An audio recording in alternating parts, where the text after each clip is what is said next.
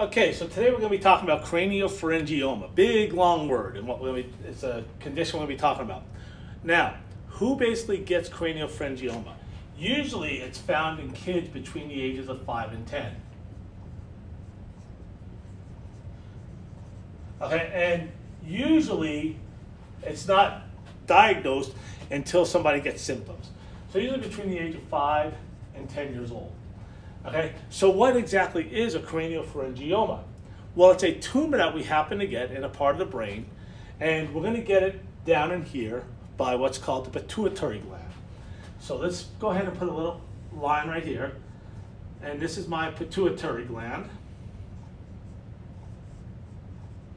Okay, and if you recall, the pituitary gland is responsible for things such as releasing growth hormone, which helps you grow.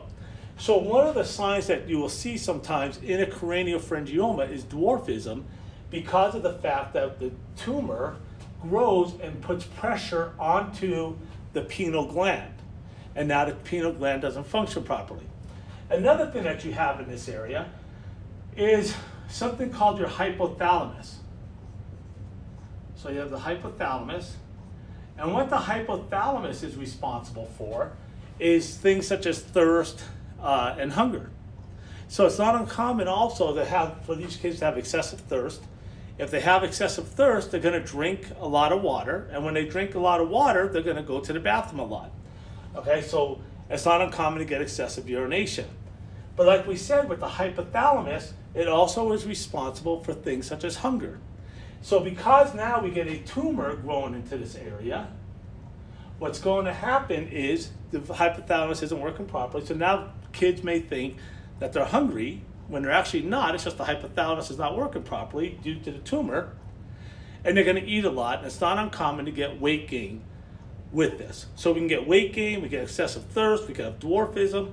The other thing is this is the front of the brain looking this way. And this is where the eyes would be. So imagine these are your eyes. And then coming off the eyes, you have a nerve called the optic nerve. And the optic nerve is going to come back, and it actually, it's going to come back and it's going to cross to the opposite side. Part of it's going to cross to the opposite side. And then imagine your other eye is over on the other side, and it's going to have it come back too. Let's push this back here a little bit further. It's going to come back and these cross over. Well, as this tumor grows, what it can do is it can actually grow and put pressure on where those nerves cross over. And that's called the optic chiasm. Okay, that's where the nerves cross over. So another condition or problem that kids may get with this is they may have vision problems, right? The biggest problem, biggest concern with this tumor is the fact that if you see this area in here, and I'm gonna just draw this should be complete. You have these red cells here. These are called ependymal cells. The complex is called the choroid plexus, and it makes something called cerebral spinal fluid. So the cerebral spinal fluid comes out of there and builds up, and eventually it goes down out of the brain. And it's going to go into basically it's going to end up in the center of the spinal cord. And then it makes its way back to the brain, and then it enters into the bloodstream. And from there, basically you end up urinating it out. So what can happen is, as this tumor grows, if it starts to grow big enough, it can actually start to push this whole complex back, and it can clog this opening here where that cerebral spinal fluid drains to. So what will happen now is the cerebral spinal fluid starts to back up, just like a clogged drain if you keep the water running, and this is going to start leaking out of those areas and into other areas.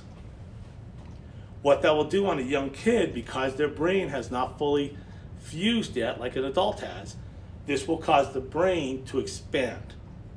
I'm sorry, the head to expand. And this is called hydrocephaly. Okay, and that's probably the biggest problem that you can get with this. Good thing is about this, and if I haven't mentioned it already, is that craniopharyngiomas are treatable. They are benign, so they're not going to spread to other parts of the body. And if worse comes to worse, you can actually remove them with surgery. So that is basically it for craniopharyngioma.